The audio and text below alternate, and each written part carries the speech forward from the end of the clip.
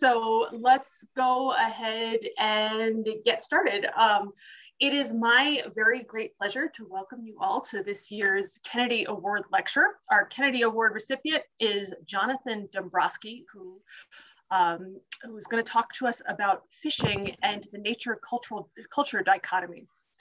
John came to us at UNM from the University of North Texas, where he received both his bachelor's in anthropology and his master's of science in applied geography. He is currently a PhD candidate in the archaeology program here at UNM.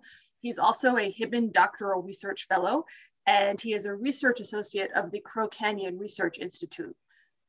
John's dissertation is funded by an NSF Doctoral Dissertation Improvement Award, and it focuses on understanding ancestral Pueblo fishing strategies in the Middle Rio Grande of New Mexico, and particularly in the Pueblo IV period. He's generally fascinated by zooarchaeology in this late preHispanic and early historic period, and he's also been involved with projects that focus on raptor management and on garden hunting. So John, take it away. We're looking forward to it. Awesome. Here, let me get my screen shared appropriately and everything set up. Oh, that was quick. Can everyone see this? See the pointer? Get a thumbs up. Looks good. Awesome. Thanks, Ian. So I just have to say that I'm a little tired this week. I submitted my dissertation draft to my committee on Tuesday. And so my goal for this talk was to have a little fun. I hope that's what we can have. I'm going to get into some crazy topics, crazy diverse topics.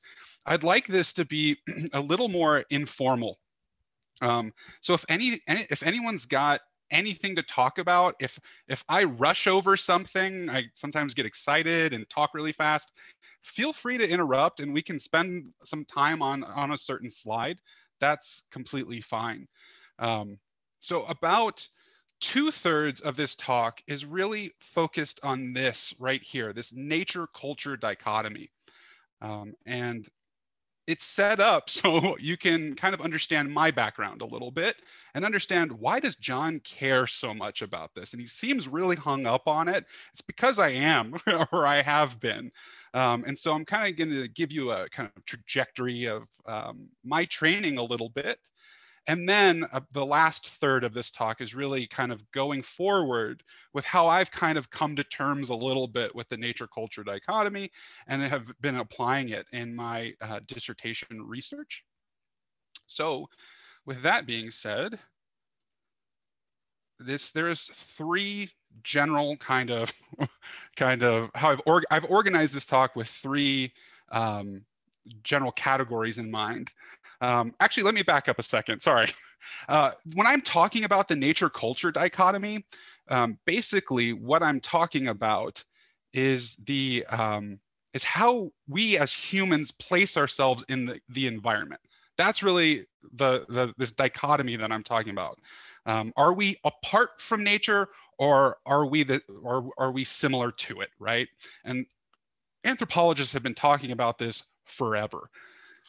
So catching back up, three general kind of parts to this talk. The first one is kind of an accounting of how I have developed some academic insecurities.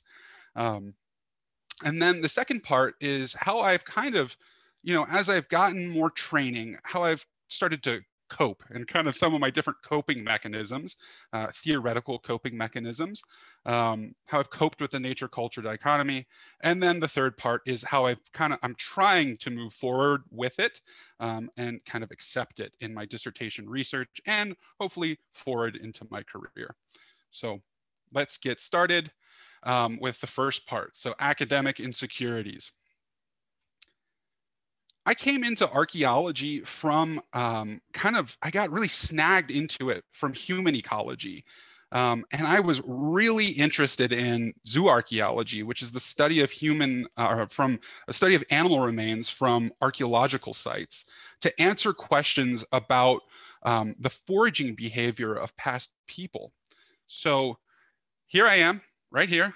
This is John about a decade ago. He's got a much rounder face. He's got a little baby beard. And John, right now in this picture, he is thinking to himself, what have I got myself into? And he's thinking this particularly because, like I said, he's really interested in animal bones and foraging behavior and environmental processes, but something is happening in the discipline. And when this picture was taken, it was around the 2010s. And in terms of my training, I caught the tail end of something that I call the Diamond Wars. Okay. And so if anyone, probably a lot of people in the audience, or probably a lot of faculty members are, they know the Diamond Wars well, and they're tired of hearing about it. But it was really influential on me. It felt really poignant and specific, and like, oh my God, I cannot not pay attention to this. So I'm going to go over the history of this a little bit, of what I'm calling the Diamond Wars, to kind of get, if people don't know exactly what this is, maybe it didn't, people have probably heard about it, but I don't know if it has felt so important to them, but it was important to me. So Jared Diamond in 1997 publishes a book called Guns, Germs, and Steel. And in this book, he took it upon himself to answer a very large question. And that question was, why is there global economic inequality? But the way that he went about doing this basically just infuriated anthropologists and social scientists the world over. The reason he says there's global economic inequality in this book, and I'm really oversimplifying things here. There's a lot of arguments that he has, but the kind of main reason that he talks about is that there's global economic inequality because of where people decided to live and where the kinds of resources that they had. And then basically you add in disease, and then you get where we're at today. Well, anthropologists and archaeologists did not like this interpretation. And they basically said that is biologically and environmentally deterministic, right? You basically say there's global economic inequality because there are poor people because of where they chose to live. Could it not have something to do with how basically global policy treats people with less? This was the kind of, this basically got anthropologists' eyes open. Then in 2004, Jared Diamond publishes a book called Collapse. And this one was very much got the attention of archaeologists. And what he argues in this book, right, and you can actually see it in the title, it's how societies choose to basically fail or succeed. And this was a very strange kind of way of thinking about how societies end. And he uses very dramatic language called collapse. And one of the main arguments that he pretty much puts forward, he goes into different archaeological kind of contexts in this book, and he says these are all the ways that societies chose to overshoot their environment and their resources, and why they failed. And archaeologists responded in kind and said that is not the narrative necessarily of the global human story. I see something popped up in the chat. So I see someone said, love collapse. Archaeologists, hold on, looks like my pointer went away. Oh, we're back. Archaeologists, some liked this book, some like Jared Diamond's books, others really did not. This was a big debate. What is the nature of human resilience and the sustainability of resource use with humans? And we're still talking about this, but at this time we have this flurry of like publications. People are calling Jared Diamond racist. They're telling him he's environmentally and biologically deterministic, basically saying that there are no social processes involved in any of these things. They're shouting him down at conferences and kind of all of this, very dramatic. And then in 2012, Diamond publishes this book called The World Until Yesterday, where he kind of tries to, I guess, soften his stance. It seems this is a very critical interpretation of what he was trying to do, but it seems like he was trying to look at the academic community and say, no, I'm not saying we have nothing to learn from traditional societies. And he publishes this book. And the response to this was this book. This is kind of almost like a book review of this book, of The World Until Yesterday. And you can see from the title that people were not impressed, okay? And my anxiety around this debate, the development of my insecurities as a young scholar interested in zooarchaeology and the environment and anthropology, centered around this topic of environmental determinism, right? So saying that the environment dictates what humans do. So I'm sitting here really interested in environmental processes and human foraging behavior. And then in the discipline in my mind is raging over this question about environmental determinism. So in so many words, the insecurity I start developing is am I even an anthropologist or archaeologist? And this all hinges on the nature culture dichotomy, right? So I hope that all kind of makes sense going forward. If you've got any questions about that, just put them in the chat and I'll try to get to them. So now we're moving on to part 2 of this talk. These are the coping mechanisms. And my anxiety about environmental determinism. Ooh, I see we got something in the chat. Loa says, yes, John, you are an anthropologist. Thank you, Loa. That means a lot. My anxiety about this starts to subside once I get a little more experience in the discipline. It never fully goes away, I could probably argue. But I start understanding that this debate about environmental determinism is not really anything new. And then I kind of start coping, both in good and probably bad ways. And so in terms of this not being new, this is Julian Stewart.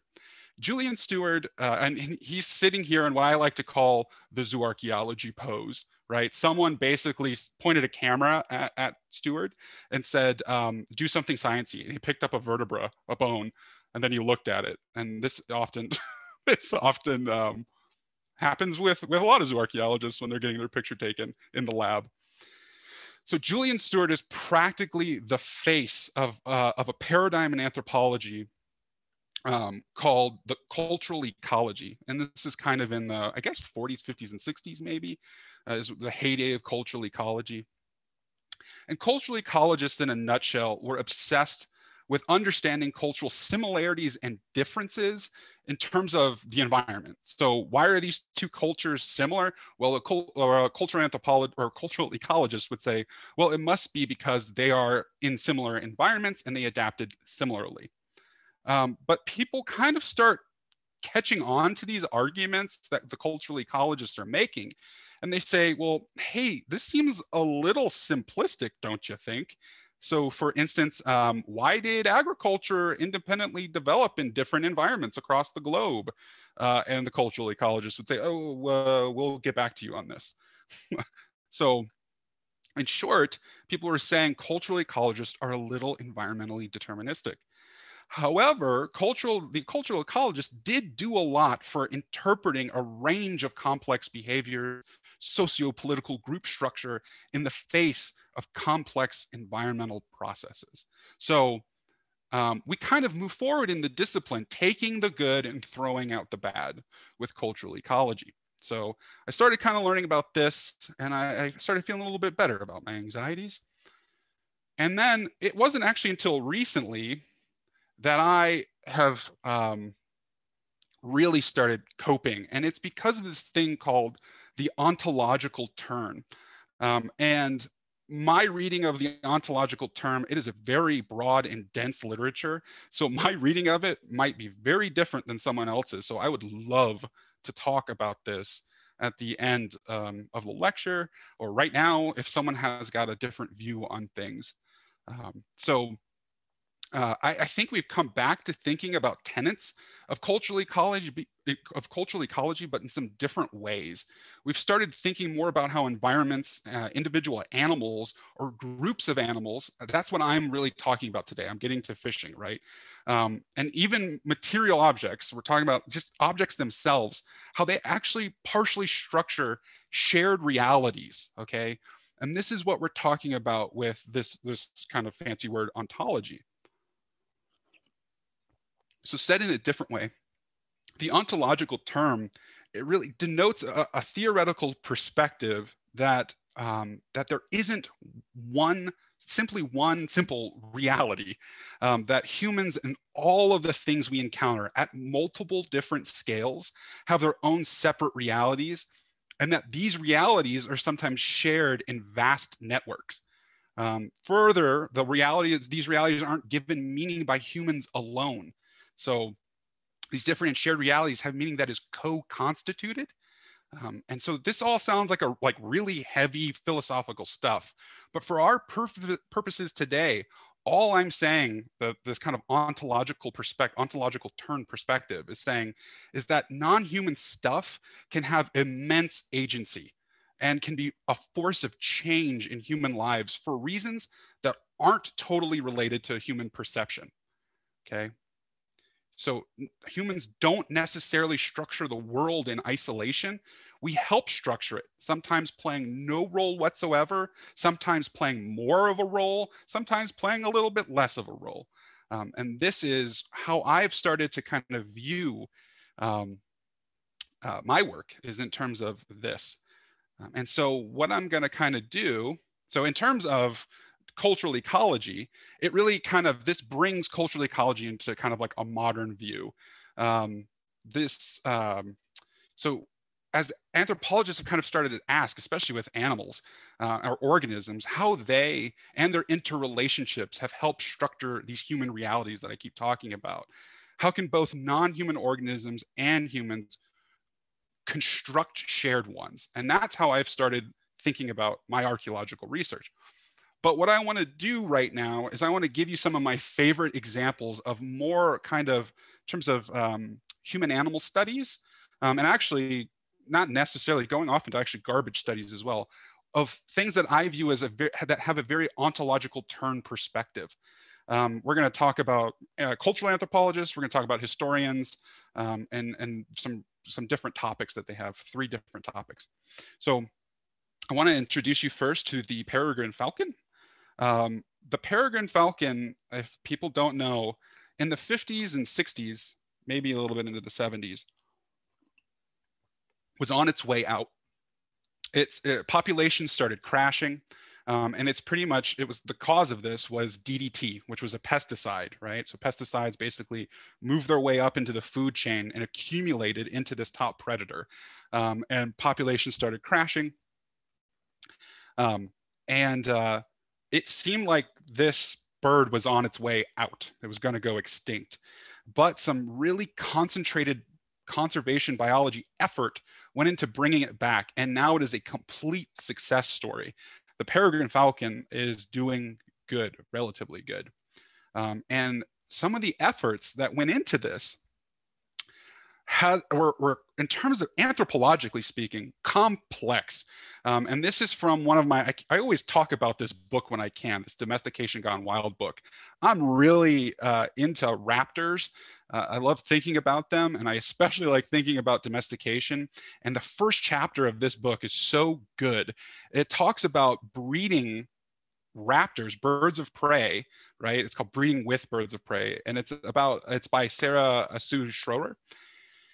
And she talks about how these intimate relationships in terms of trying to bring falcons, like the peregrine falcon, back in conservation to breed them, are so, they're just so intimate.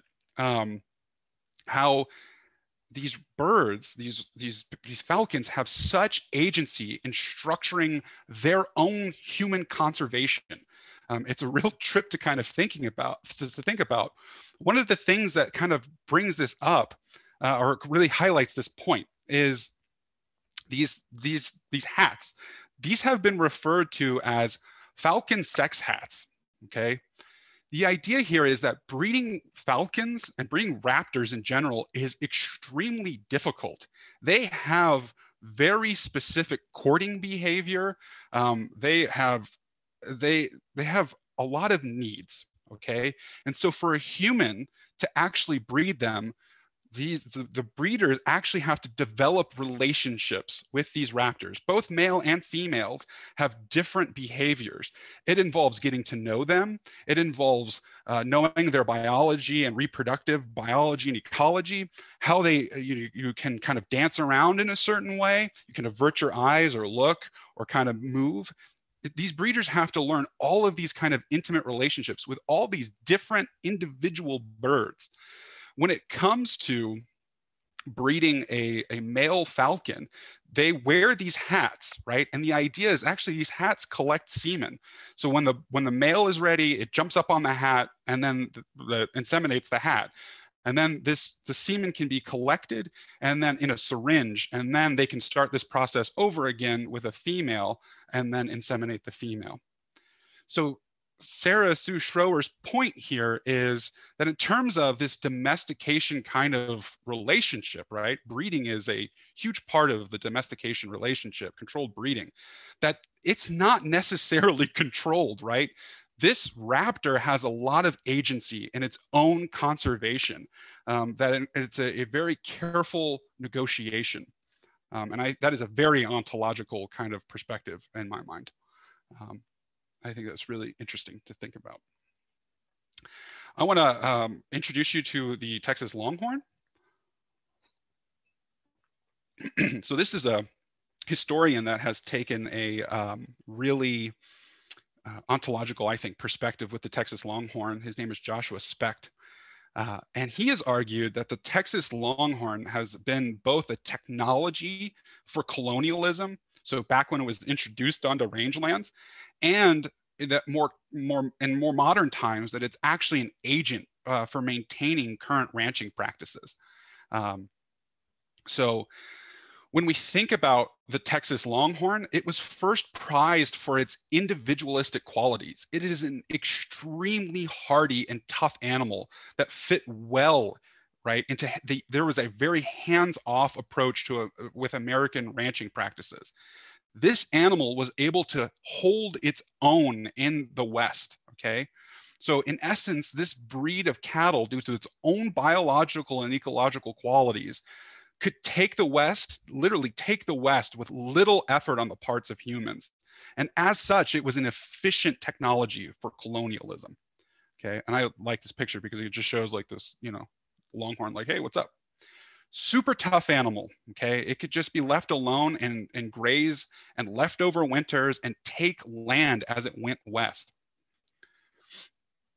However, there were clear business decisions that were made with the Texas longhorn. See something in the chat. They are surly as well. Yes, yes, they are surly. They are a tough animal.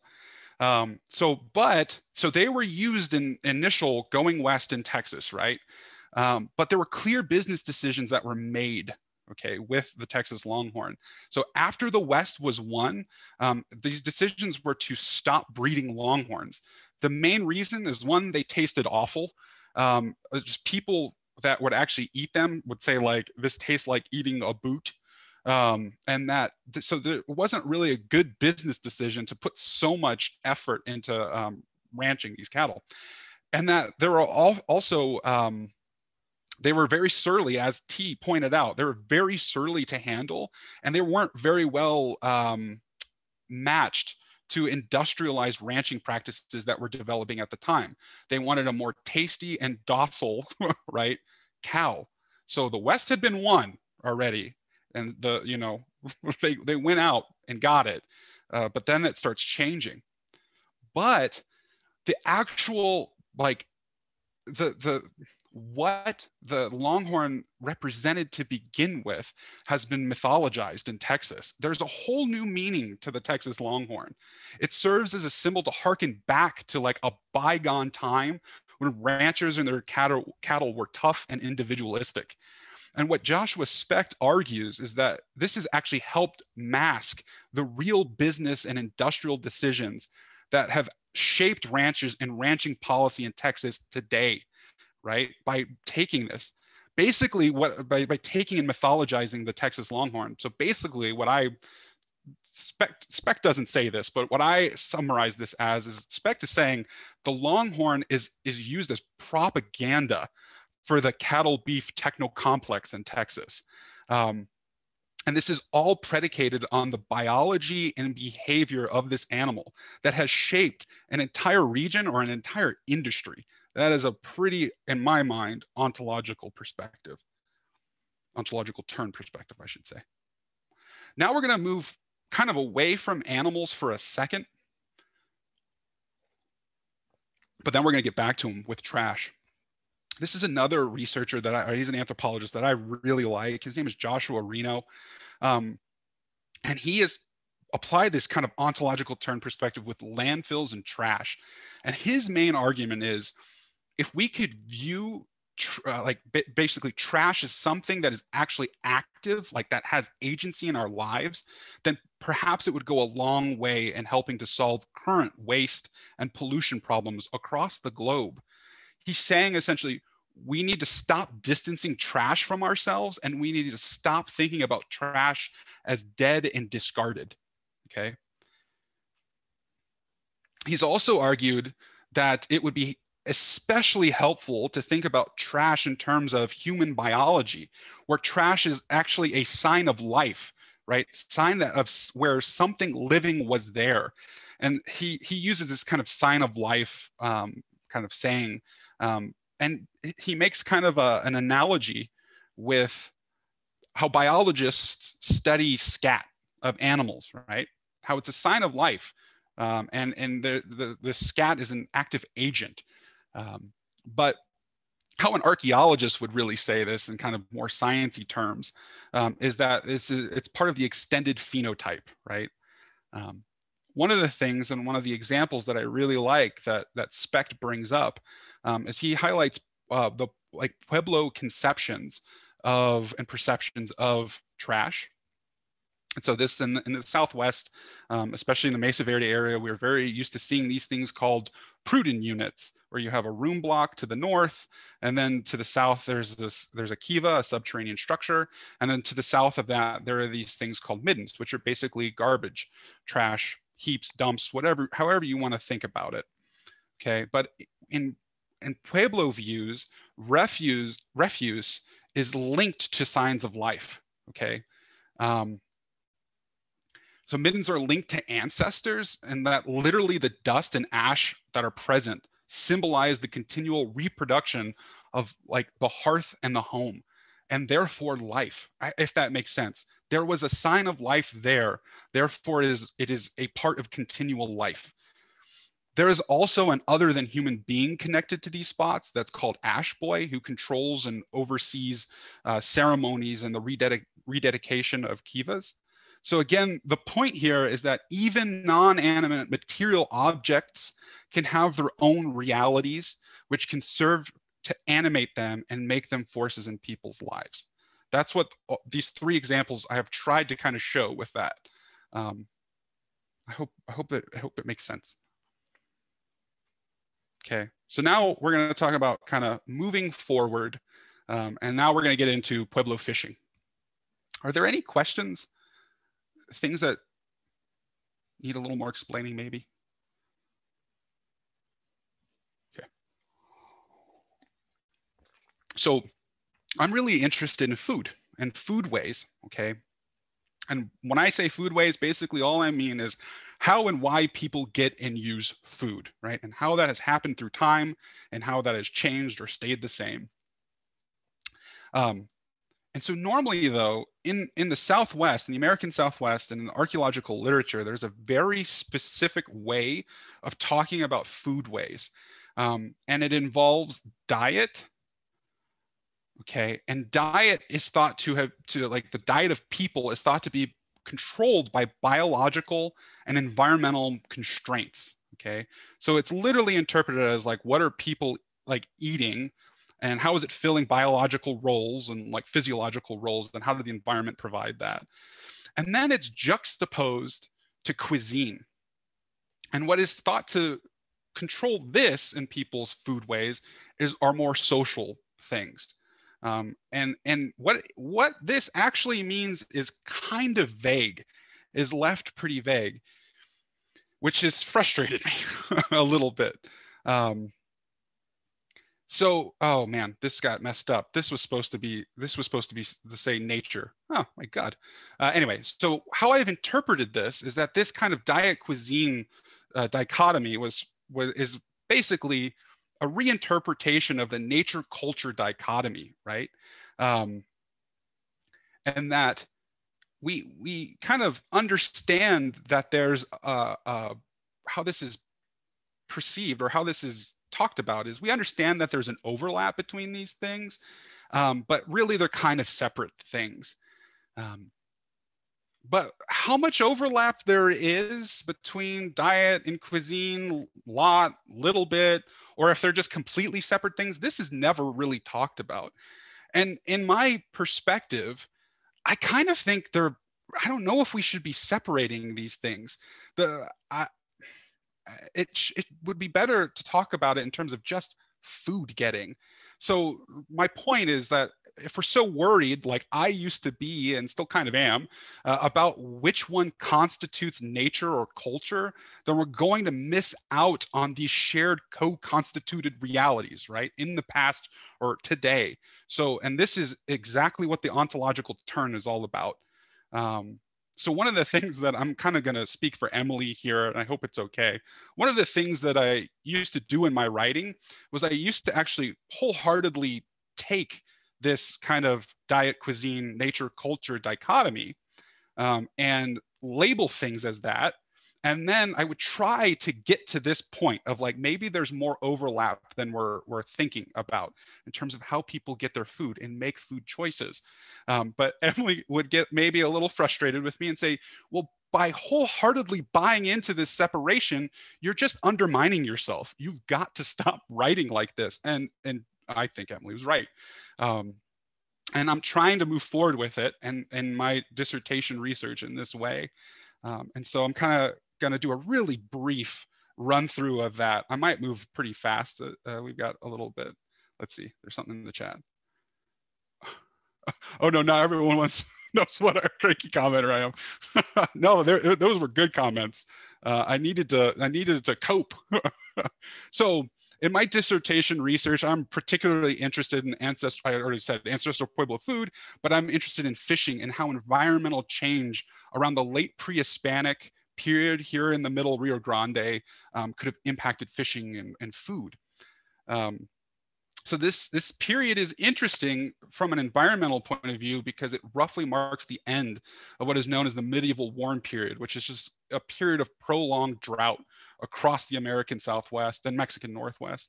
And we know that the end of this drought impacted aquatic habitat quality in the Rio Grande. There are the paleozoological record, basically animal remains from the past, show us that different species of fish with very particular ecological tolerances, like stream flow or stream clarity preferences, were present when they are absent now. And so when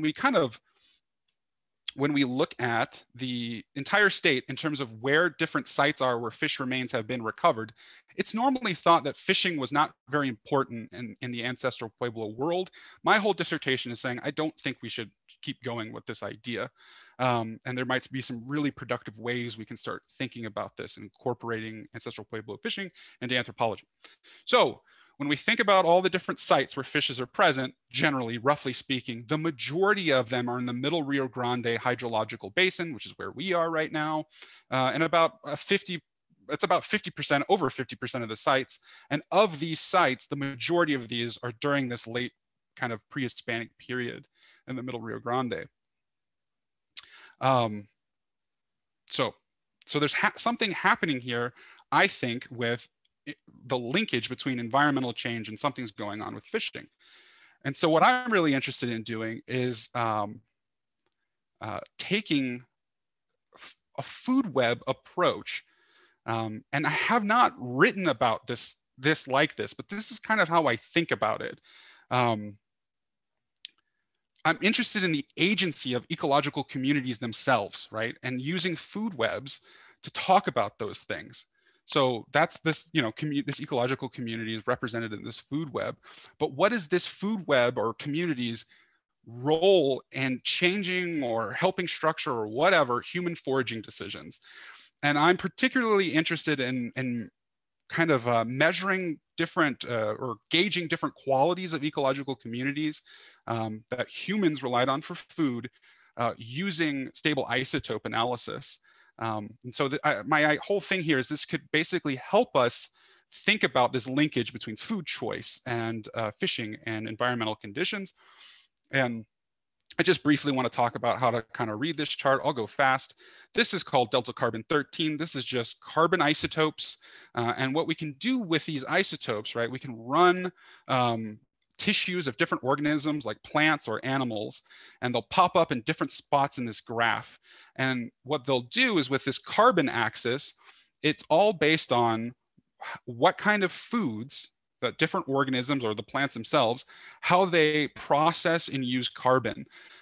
If you plot over here on the graph, this plant does photosynthesis in a very different way. This is called C3 photosynthesis. Basically, this is like the majority of vegetation on the planet does photosynthesis like this. If you're a fish or a human that plots over here, this means that you have somehow in the food web relied on a lot of plants like this. So it's a way to identify resource types. However, there's a different photosynthetic pathway that's called the C4 pathway. There's a lot of arid grasses in the Southwest that plot over here. Corn also plots over here. So if we ran some of your hair and you eat a lot of corn, you'd plot over here.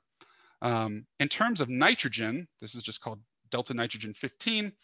Say if you're a fish, which is what I'm really interested in, you're going to see fishes plotted out in this graph. This basically measures how high on the food web you are or on the food chain you are. If you're higher up here, maybe you're like this gar, really carnivorous. If you're lower, maybe you're like this sucker right here that eats a whole bunch of algae. Okay.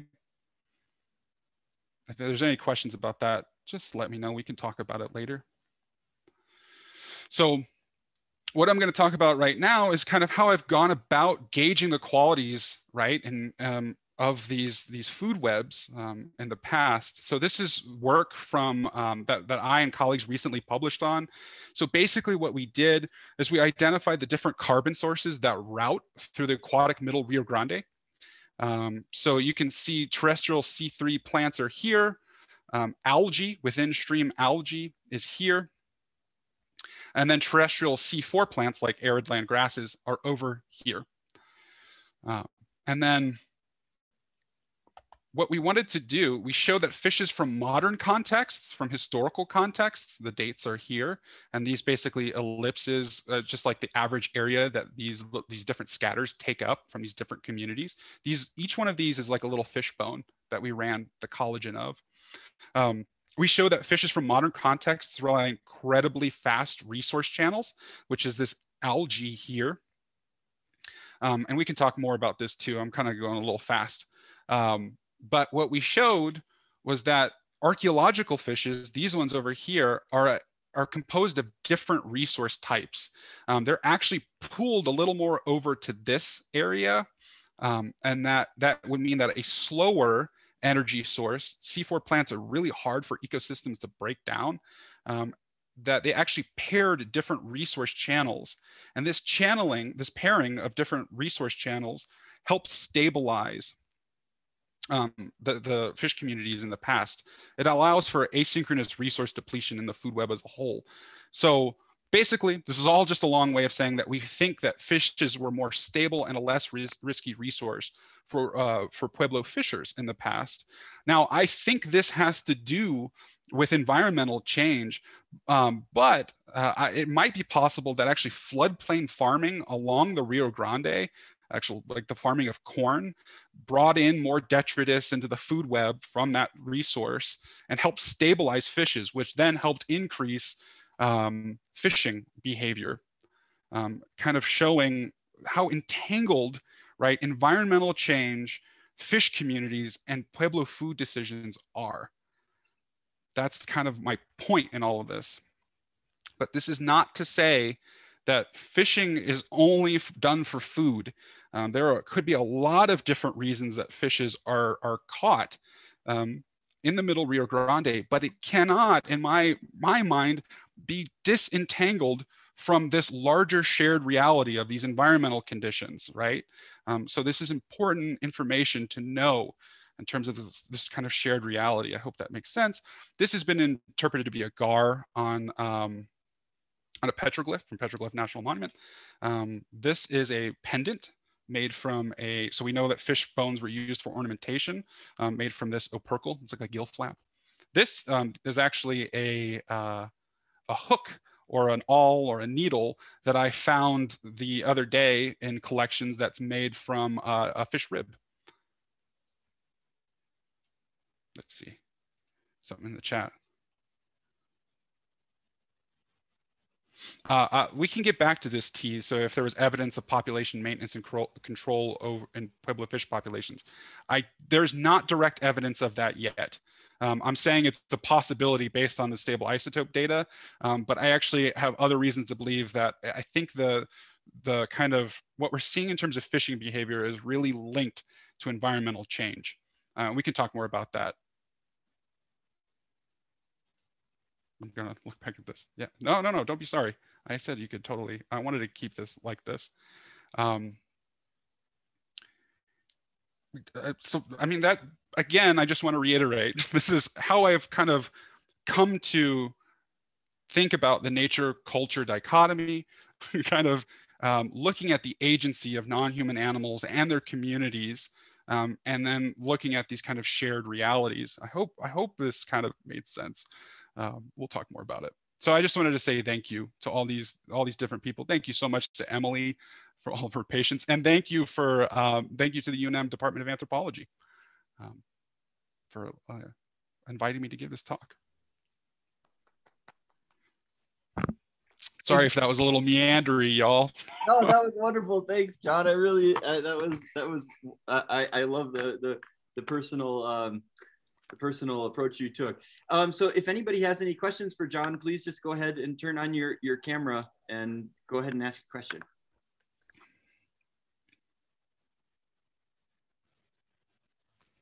Or type the question in the chat.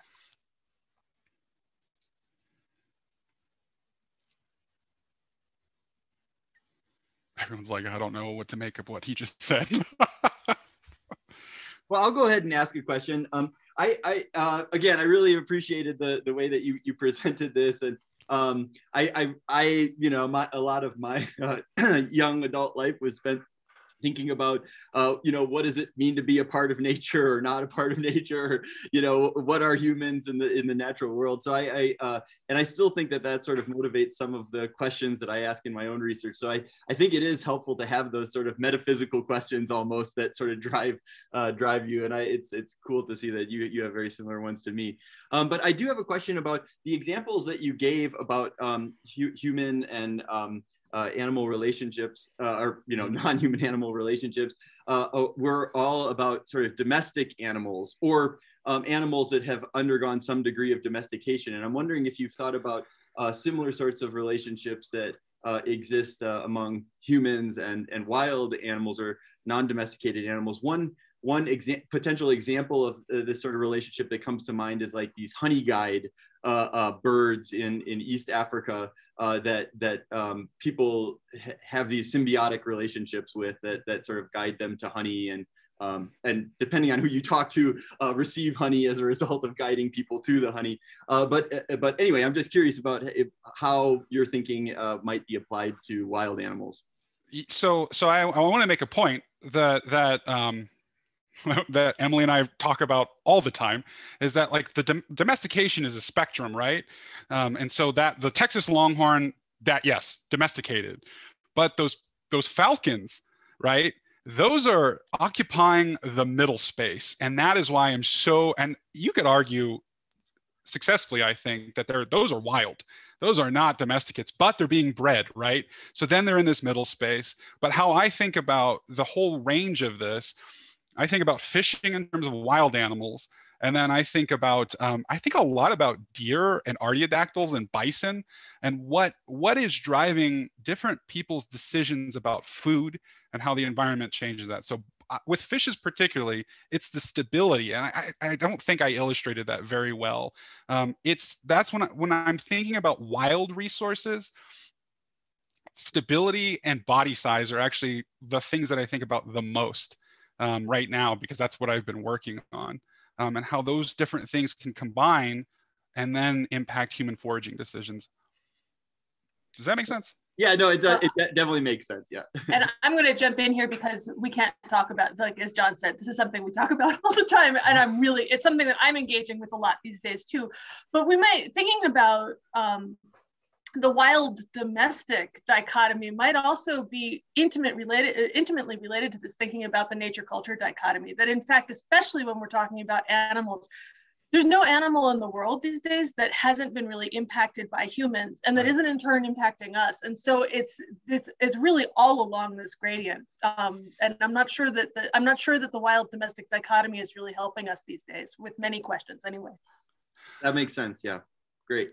Thatcher has a very specific question that I'm glad he asked. So he says, how might changes in the riverine conditions along the Middle Rio Grande during the P4 have constrained improved fishing locales? Do you think fishing was prevalent prior to P4 population aggregation in the Middle Rio Grande? So this is like super detailed.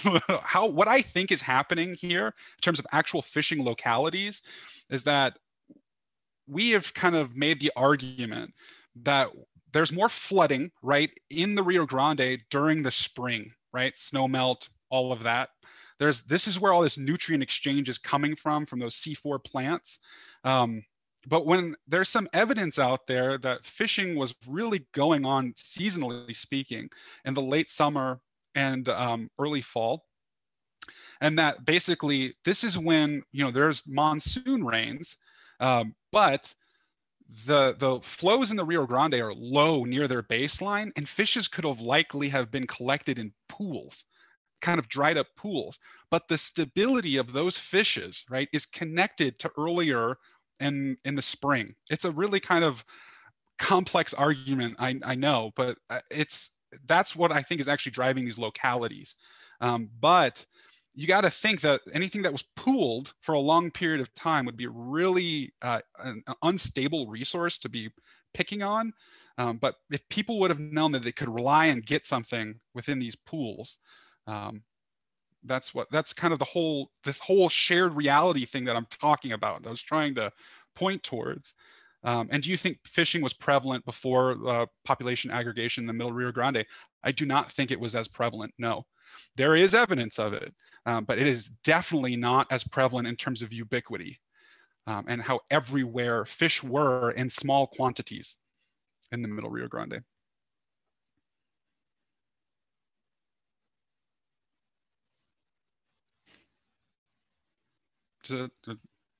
Thatcher, did that make sense? Yeah, good response, John. Thanks. I just I've got the blank screens. Any other questions? I've got one that John is going to also say is way too specific. How do you see the difference between let's call it P4 fishing in the northern Rio Grande aggregation versus P4 fishing in, say, the middle and the lower Rio Grande? Honestly, this is a question I'm really interested in, but in terms of taxa, it's suckers like 𝗏𝗏𝗏𝗏𝗏𝗏𝗏𝗏𝗏𝗏𝗏𝗏𝗏 or sucker fishes. Those are the main ones that I've been interested in. Northern Rio Grande and Middle Rio Grande, I don't know if there's enough data yet. I would love to be able to do a regional comparison in the future to really talk about this. But right now, from the ethnographic reading of how fishes are procured, it's mainly through non-targeted kind of like approaches with nets, like through seining, the big like yucca net. There's more similarities. My impression right now is there are more similarities than differences. Hey, John, I have a question before we end. You've talked mostly about relationships between, for your research, between fish and humans in terms of feeding. But where I work in the Pacific, there are these interesting relationships between seabirds, fish, and humans. Seabirds are helpful for navigation. Seabirds also can identify places where fish are aggregating so that they can be targeted for fishing as well. Mm-hmm. So have you looked at those sort of multiple relationships where it's animal to human in terms of this relationship? Michael, this is such a like on point question, because Frances has actually, I don't think Frances is here, but she actually, so I have like projects on raptors that I'm constantly thinking about and fishes, and both like raptor use increases in the P4, in this P4 period. And right when I'm saying there's like this little increase in fishing, and Frances has been pushing me has pushed me, you should think about the connection between these two things, because raptors sure do like fish.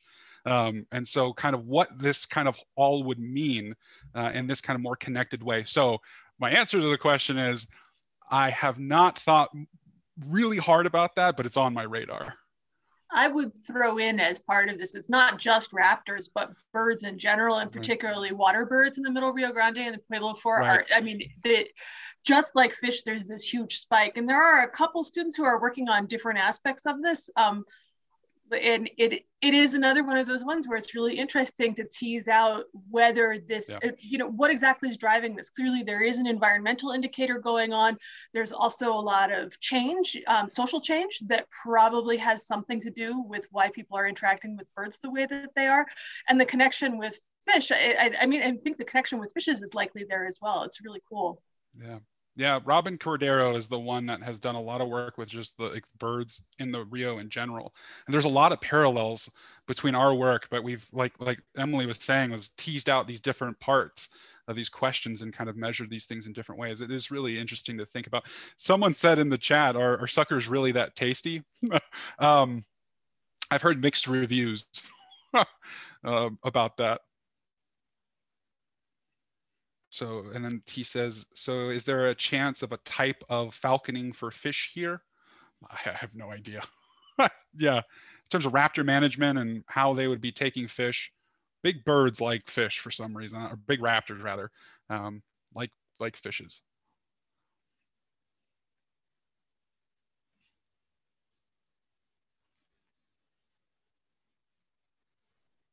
Anyone else? Any other questions? All right, Thatcher. Yeah, you can pepper him with questions afterwards. Thank you all for being here. Thank you, John. That was really, really great. Thank you very much. Yeah.